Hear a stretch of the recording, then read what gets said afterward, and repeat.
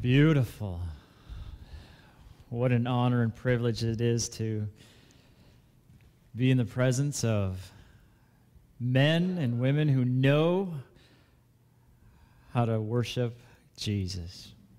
It is wonderful.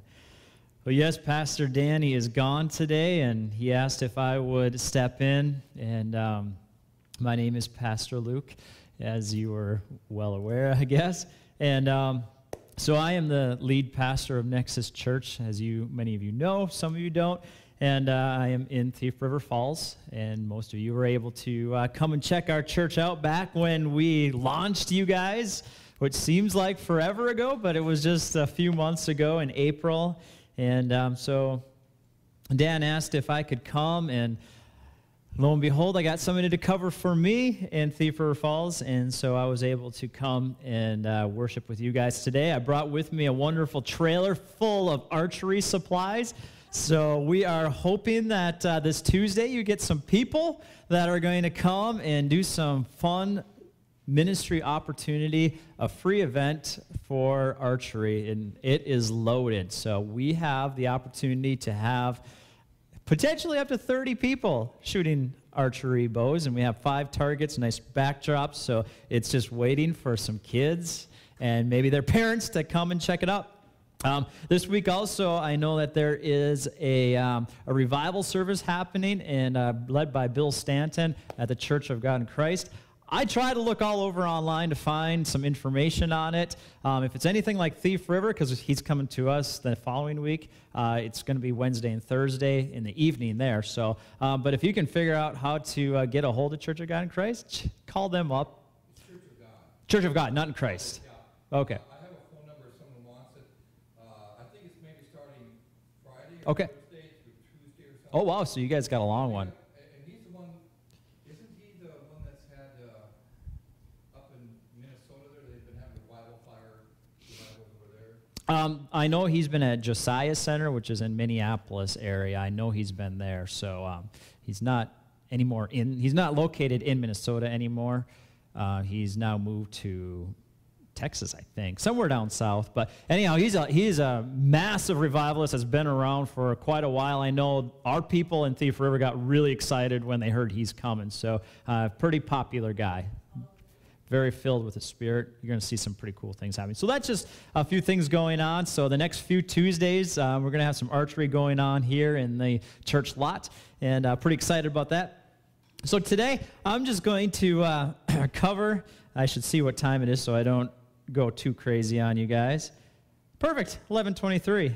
That gives me a good half hour to preach for you today before it gets noon and you guys are thinking about food and you don't want to listen to me anymore. So I'm going to share, one of my favorite books in the Bible. I started our church on Acts last summer, and I spent the whole summer covering the book of Acts. I only got to chapter 8. That's how much I like Acts. And so we got through chapter 8, and talking about Saul in chapter 8. And so today, if you know anything about Saul, who turned to Paul, we're going to talk about his encounter.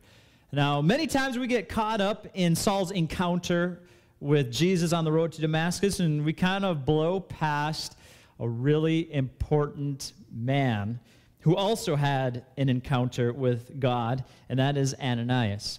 Ananias had an encounter with God, and if it wasn't for his encounter with God, we wouldn't have Paul today. He'd still be Saul. So that was a very important time. And so I begin this message by just simply asking a question.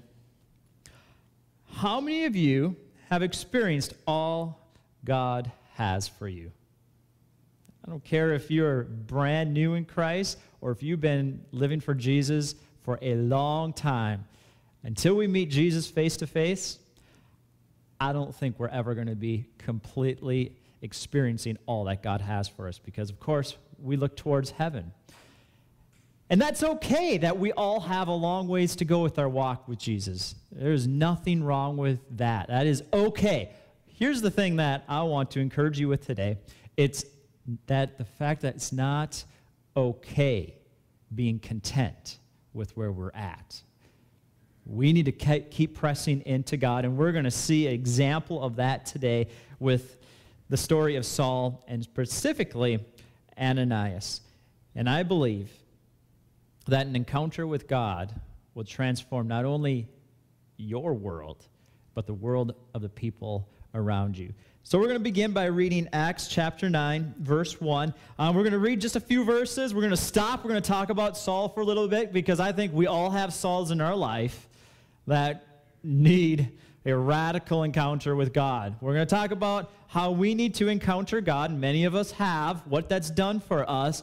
But then we're going to pick it up with Ananias after that, and we'll talk about him. So we'll start with Saul, and then we'll hit Ananias after that, and then we'll all wrap it together for our life today. So verse 1 of chapter 9 in the book of Acts. But Saul was still breathing threats of murder against the disciples of the Lord, and he went to the high priest and asked him for letters to the synagogues at Damascus. So if he found any belonging to the way, men or women, he might bring them bound to Jerusalem. Now, as he went on his way, he approached Damascus, and suddenly a light from heaven shone around him, and falling to the ground, he heard a voice say to him, Saul, Saul, why are you persecuting me? And he said, Who are you, Lord? And he said, I am Jesus, who you are persecuting, but rise and enter the city, and you will be told what you are to do. The men who were traveling with him stood speechless, hearing the voice, but seeing no one. Saul rose from the ground, and although his eyes were open, he saw nothing. So they led him by the hand and brought him into Damascus. And for 3 days he was without sight and neither ate nor drank. Father, I thank you for your word. And as we dig into it today, God, I pray that you will open up our eyes, you'll open up our heart, and you'll strengthen our feet and our hands to do as we read in your word today. In Jesus' mighty name, amen. So Saul had an encounter with God. The text begins by saying he was breathing threats and murder.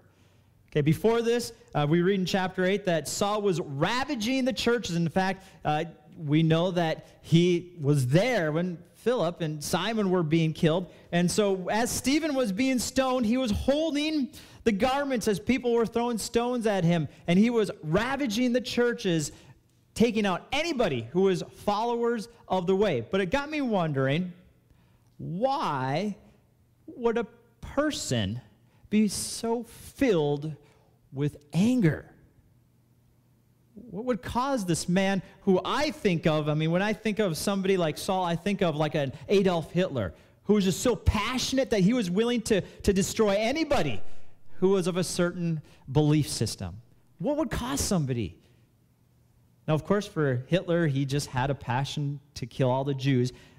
Saul, I think there was an underlying reason. Now, we know from history that during this time, the Romans were ruling Jerusalem, right? That all of Israel was being ruled by Rome. Say that 10 times fast. And so there was already this sense of fear in Israel, that there was nothing for them to hold on to. There was no control. Everybody around them was controlling them. And in fact, they thought Jesus, the Messiah, was going to be this one who would free them from Rome. And now, this one who they turned their backs on, who they obviously realized he wasn't going to rule on this earth, he was going to rule in heaven. Now, every day, thousands of people are turning to this now dead man and following him. So we have all these Jewish people leaving the Jewish faith, following the way, as the Bible calls it here. So we're being ruled by an outside authority. All of the people who we have in our kind of neck of the woods, our people, are now leaving us. I believe Saul was afraid.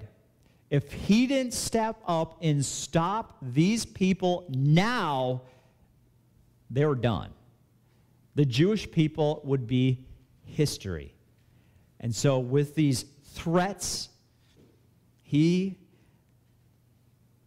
was going to destroy anybody of the way. And so with the authority of the high priest in Jerusalem, he gets a note and he goes to Damascus to kill those who are followers of the way. But as he goes, we just read, to kill these followers of the way, he encounters the way. And for 3 days, he did not eat. In fact, he did not drink. I don't know how this man survived 3 days without having any water. And he was, of course, blind.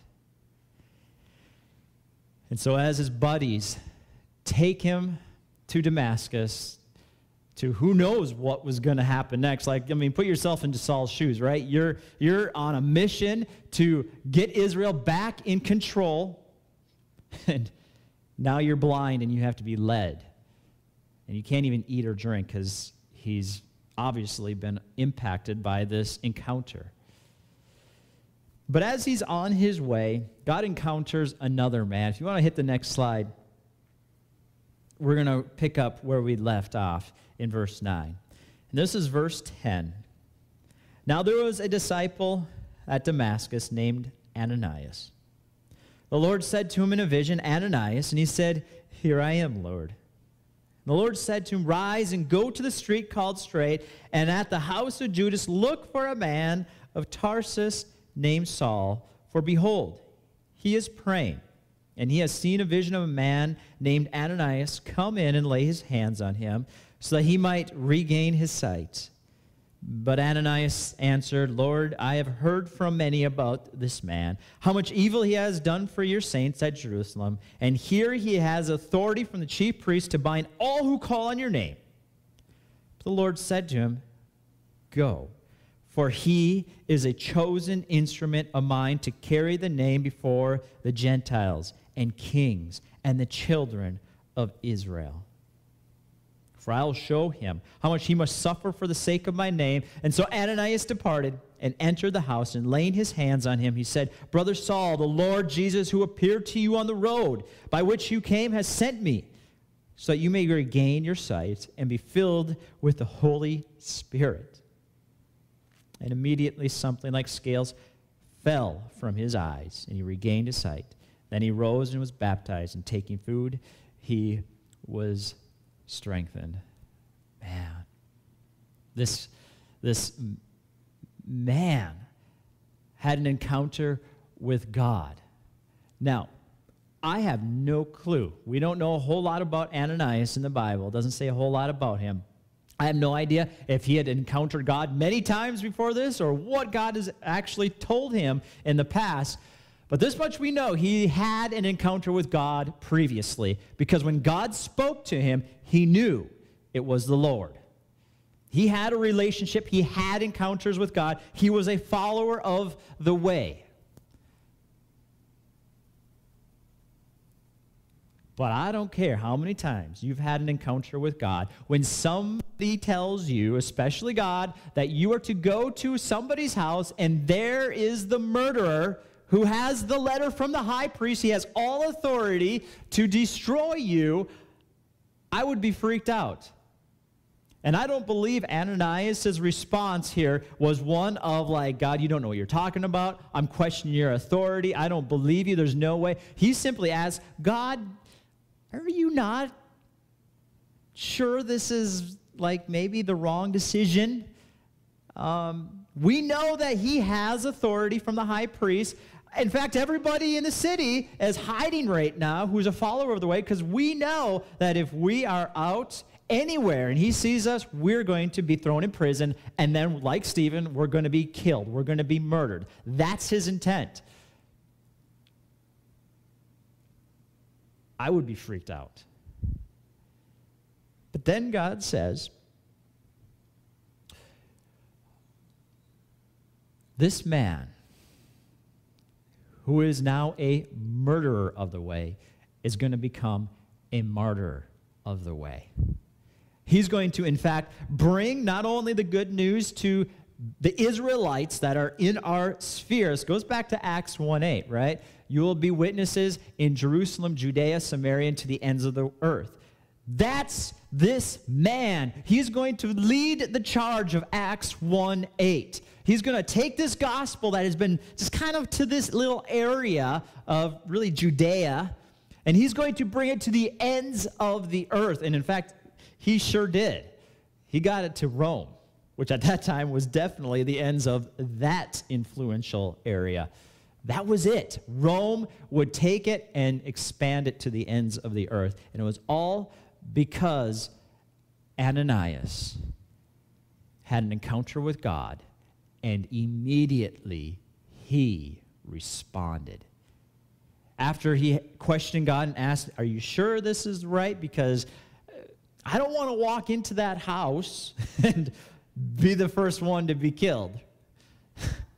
Like, that sounds really awesome. But he went. And because of Ananias, this murderer of the way becomes a martyr. And because of Ananias, he became the catalyst to bring the gospel around the earth. And in that moment where he walked up to Saul and he laid his hands on him and he prayed for him to be healed, he was healed, and immediately he was baptized. And we know from that moment on, if you continue to read in the book of Acts, Saul was on a tear to proclaim God's word. There was nothing that was going to keep him back from spreading the good news of Jesus. And so this encounter not only affected Paul or Ananias, but it affected us today. An encounter with God will transform you and the world around you. Transform. You can go to the next slide, because the question then is, how do we get this encounter? So today I want to answer two questions, because this is a great story, but we have to put some feet to this story, because it's great, it's encouraging, it's like this can happen, but this can't just happen for some people. This has to happen for all people. That's why Jesus came. Jesus came so that all men and women might be saved. That's his desire. That's his desire. So how can every single person in here encounter God? The first question that we might ask is, how do I know if I've encountered God? How do I know? Because honestly, there's probably not a single person in here today who's going to have an encounter like Saul had, right? Or like Ananias had. I would love to have had that blinding light come and cause me to go blind and can't hardly hear because it's so deafening. I would love to have had Ananias' experience where he's having this direct conversation, like it seemed as if it was a vocal conversation with God. But I haven't had that encounter. Maybe you have. I know people who have had that encounter. I know people who have seen visions of God, have experienced God so real. But that's not me. Maybe that's not you. For me, I've encountered God having just this sense of peace.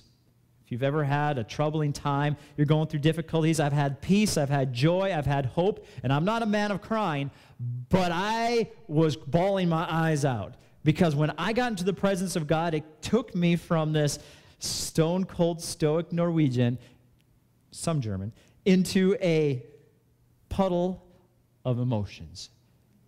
I've experienced God where I've had this sense of awe, like you just know that God is there. And it can't explain it other than you're in this kind of awe, or like some people call it a fear of God. But you're not afraid. It's like you're in the presence of a really good Father. It's a good feeling. It's a good fear. I've had confidence in a difficult situation when I've been just strapped and I don't know what to do, and I gain that confidence, I gain clarity, I gain a calling or a direction in difficult times. These are what I've experienced. But here's the thing. Just like Saul's encounter was different than mine, just like Ananias' encounter was different than mine, your encounter is going to be different for you. And here's the reason why. God created every single one of us different.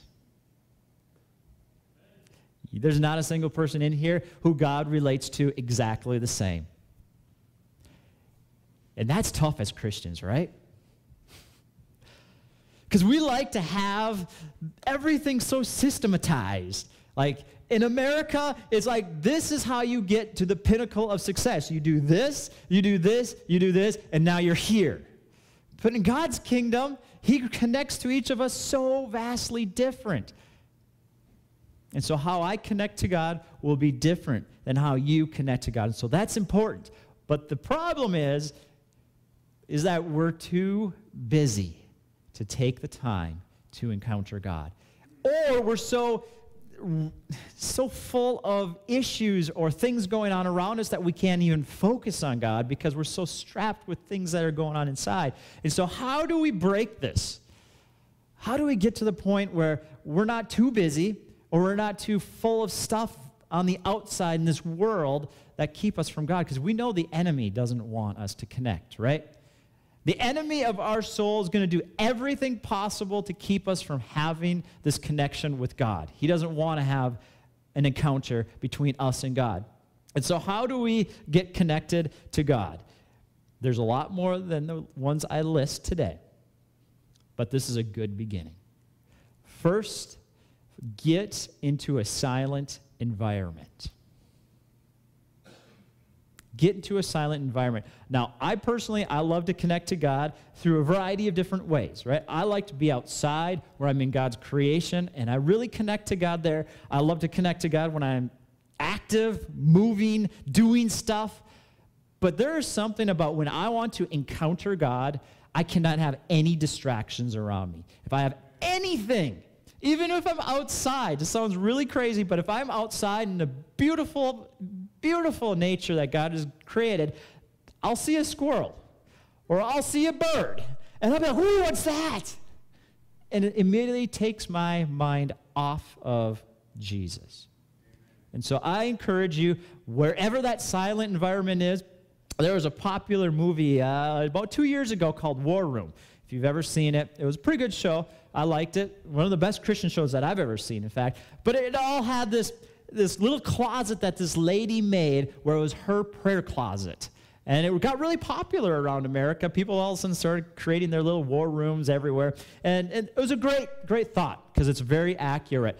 It was a very small, couldn't be much more than just that little corner over there where she went in, walked in, and just spent time connecting with God. That's what we need, a little area where we connect. At church, I love to go there on the morning time, right when I wake up, and I go there because my mind's fresh. I'm clear of all the distractions, and it's a nice silent place where there's nothing there going on, and I connect with God. This is a great environment to do that with. That's why it's a sanctuary. It's a set-apart place where you and God connect. So get a silent environment. Give plenty time. This is crucial, because if you come in to your silent time where you're trying to connect with God like me, you come with burdens. I shared that already. I have a boatload of burdens that when I walk into the presence of God on any given day, I walk in there and I have the thoughts of work going on in my mind. Now, I'm a pastor, yes, but I do work outside of the church, and church is tough. People have bad things going on, and it takes my mind and it gets it off of Jesus. And I need to be connected with Jesus if I'm going to help anybody. And so I spend time right away, give myself at least a half hour. I know this is going to seem really tough for some people because time is not always on your side. I give myself a half hour to release my burdens to God. Whatever it might be. It could be a family member. It could be work. It could be, the list goes on and on. Right? Like the burdens that you carry, and I just give it to God. The concerns that I'm dealing with, and I just say, God, here they are. Here's my heart. Here's what's bugging me. Here's why I'm ticked off. Here's why I'm angry. Here's why I'm sad. And I let him have it. Some days are longer than others because I got a little more burdens on me. But that's what I need to do. Get rid of the distractions, that darn phone that so many of us are addicted to. That needs to get out because the moment that thing goes off, your brain is again distracted. So whatever causes you distractions, get it out of there. Get the burdens out. Give God those. And then intentionally focus on God. Nothing else. Not, God, what direction do I need to go? Not, God, what do you need me to do? No, just total focus on God. Give God glory. Worship him. Praise him. Thank him for what he's done in your life. Just give him all the attention and praise he deserves. If you need to, pick up your Bible, start reading your Bible, and start focusing on some of the things that God has. Psalms are an amazing one to pick up and start reading, and just focus on a piece of Scripture that focuses on God. And start worshiping him. And when you start giving him attention, your burdens are released, distractions are gone, you're going to connect to God. You're going to connect to God. But then, we need to do something, right?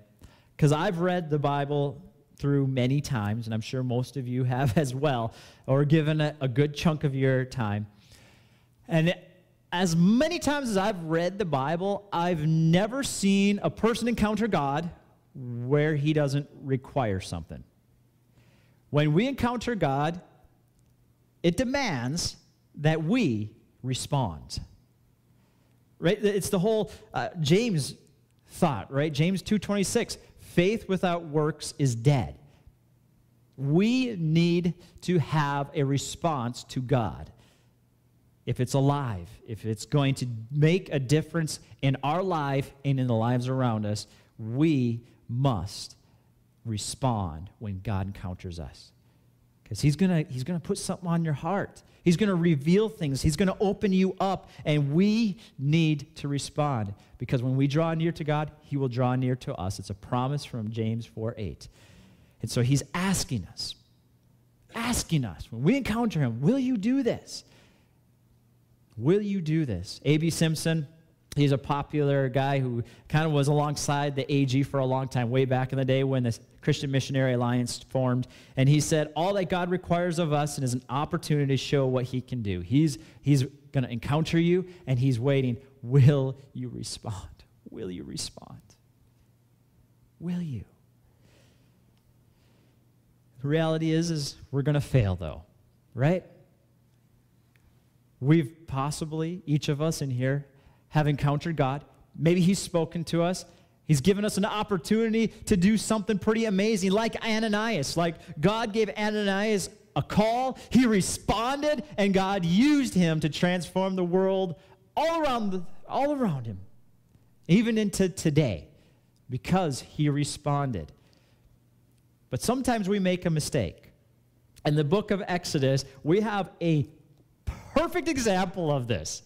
Exodus chapter 3 and chapter 4, you go back and read it for yourself another time. I'll save you a few minutes today so that we can get done close to noon. And in chapter 3, I'll summarize it for you. God calls out to Moses in the burning bush. Now remember, Moses got there because he kind of oopsied, right? He was raised in this beautiful, beautiful palace. He was an Israelite in Egypt. He was supposed to be dead. His parents saved him by putting him out. And then all of a sudden, Pharaoh's daughter sees him, brings him into her house, and raises him up. And then one day, he sees one of the Egyptians beating up one of his fellow Israelites. Kills him. Finds out the next day that everybody knows about it. Flees, runs for his life, and now he's with his father-in-law, and he's in the desert doing not a whole lot other than watching sheep. God speaks to him through the burning bush. Like, that's an encounter. Can't imagine how that must have been when he hears something going on and he sees this bush burning, and then the voice of God comes booming out. And God gives him the massive call. Like, he encounters God. God says, you are going to be the man that leads Israel out of Egypt into the promised land. And he gives him this massive, beautiful call. And then in verse 10 of chapter 4, I'll just read this very short passage for you. But Moses said to the Lord, oh man, I've done this before. I bet everybody has. He said to the Lord, oh my Lord, I'm not eloquent, either in the past or since you have spoken to your servant, but I'm slow of speech and of tongue. People say he had a speech impediment, whatever. And the Lord said to him, who has made man's mouth? Who makes him mute or deaf or seen or blind? Is it not I, the Lord? Now therefore go, and I will be with your mouth and teach you what you shall speak. Okay, Moses was like God, kind of like Ananias, right? Saul's out to kill us. God, you know that I can't speak very well. I don't know if I'm the right guy for you. God corrects him, gets him back onto what he's supposed to do. Man, it's not going well. Moses said, oh, my Lord, please send someone else. Then the anger of the Lord kindled against Moses, and he said, now, the anger of the Lord in the Old Testament's a little bit more intense, yes. It's not good. Usually when the anger of the Lord came, so did death, like right after, You don't see too many times where God said, I'll give you a second chance. But this is exactly I would say a precursor of what Jesus brings us, right? Like this is grace and mercy like exploding in the Old Testament. And he said, is there not Aaron your brother, the Levite? I know that he can speak well. Behold, he is coming out to meet you, and when he sees you, he will be glad in his heart. You shall speak to him and put the words in his mouth, and I will be with your mouth and with his mouth, and will teach you both what to do. That is good stuff. That should give every single person in here today hope. God's not done. If you said no in the past, you failed, you missed an opportunity, or maybe today you missed an opportunity, that doesn't say that you will never be used by God again. He's going to get you up tomorrow morning, and he's going to say, one more time, I've called you. If I've called you, I will use you. I will equip you, and you are going to be a tool that's going to be a mighty fortress for me.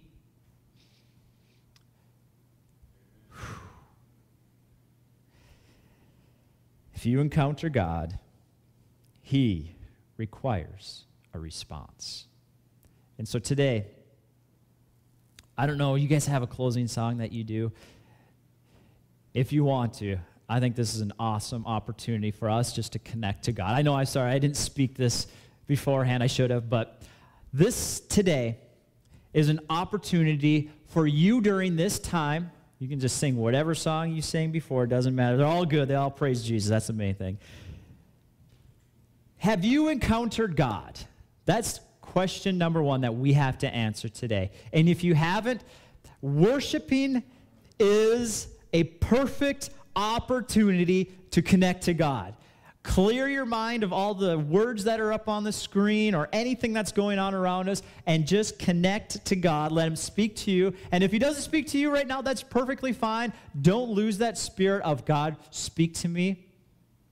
I want to worship you. I want to connect with you. Whatever you have for me to do, I want to do it. And then respond, because as C.S. Lewis said, it's up on the screen, the more we let God take us over, the more truly ourselves we become. So continue to press into him. We're not where we need to be. That's okay. But keep pressing in to where he has for you. Do not relent. Do not give up, because God is going to bless you and use you if you're open. Father, thank you for this time.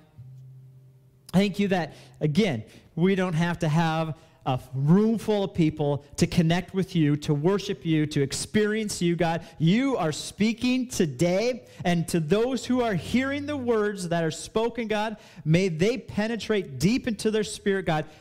It's not my words, it's your words. In fact, God, what words are heard and interpreted in that person right now, God, is exactly what you want them to hear, and I pray you would encourage them and build them up today. In Jesus' mighty name, amen.